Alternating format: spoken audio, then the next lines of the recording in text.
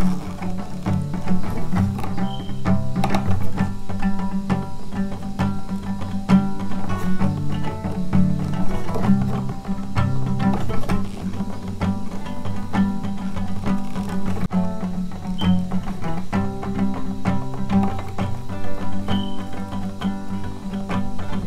guys, welcome back to my channel.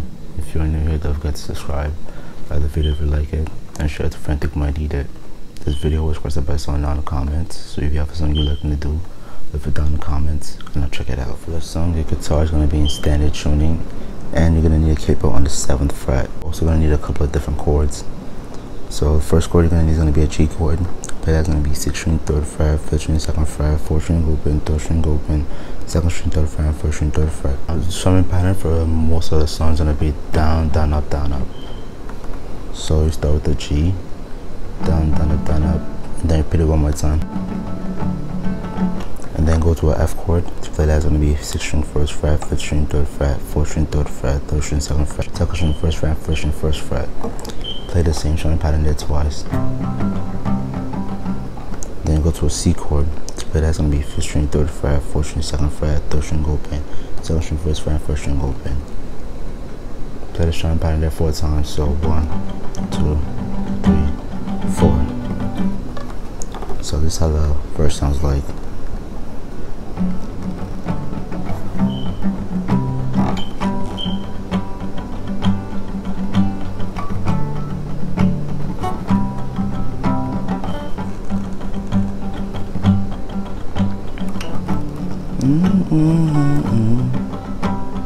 So you're pretty much just going through those 3 chord progressions, and you're going to be playing that for 4 times throughout the first verse. For the chorus, you're going to be starting from an A minor. To play that, it's going to be 5th string open, 4th string 2nd fret, 3rd string 2nd fret, 2nd string 1st fret, 1st string open. So do the same strum pattern 2 times like always. Then go to a D chord. Play that's going to be 4th string open, 3rd string 2nd fret, 2nd string 3rd fret, 1st string 2nd fret. Play the exact same strum pattern. Then go to the C. And for the C, play the strumming pattern there 4 times. So 1, 2, 3, 4. And then repeat the whole thing over again. So but this time, instead of going to the D, you go to a G. So the C is pretty much the same thing. And then for the little post-chorus part, it's going to be from A minor, and then G, and then C. Strum down once, and then you go on to the next verse. So after you play that part, you go on to the next verse, and then that verse is pretty much going to be played the exact same way as play the previous verse, and then go on to the chorus, and then the chorus is going to be played the exact same way you play the previous chorus, and then go into the bridge. So for the bridge, you're just going to be going from the G to the F, then C. You got to strum each chord once, and you're going to repeat that 2 more times. Then after you repeat that 2 more times, the second half of the bridge is going to be a little different. So for the second half of that bridge, you're going to be strumming the B7. So that's going to be 5th string 2nd fret, 4th string 1st fret, 3rd string 2nd fret, 2nd string open at 1st string 2nd fret.